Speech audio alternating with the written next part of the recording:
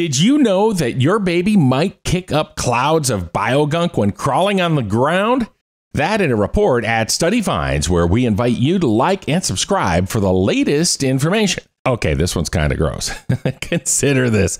During their first year of life, babies are crawling through not just the dirt down there on the ground, but also what scientists are calling bio-gunk.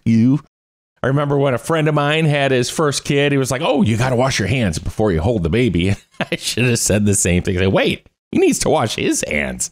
These churning little bodies end up inhaling biological bits into their lungs at a rate that is in relation to their body mass 4 times what a walking adult would breathe in the same room.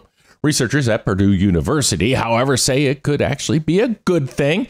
It seems counterintuitive, but moving through these clouds of bio-gunk, typically dirt, skin cells, bacteria, pollen, and fungal spores, may help babies develop stronger immune systems that resist asthma and allergies.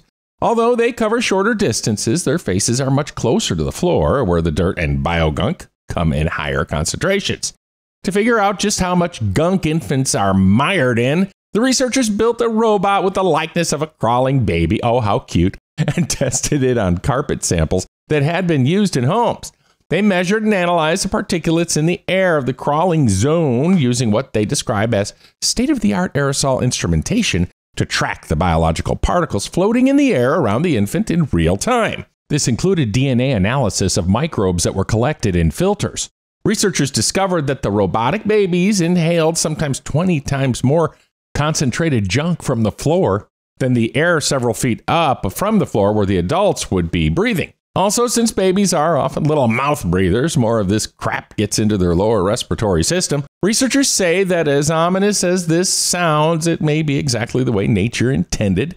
Since the late 1980s, the hygiene hypothesis has gained traction, which basically says that an overly sterile environment means an unchanged and underdeveloped immune system for the little critters.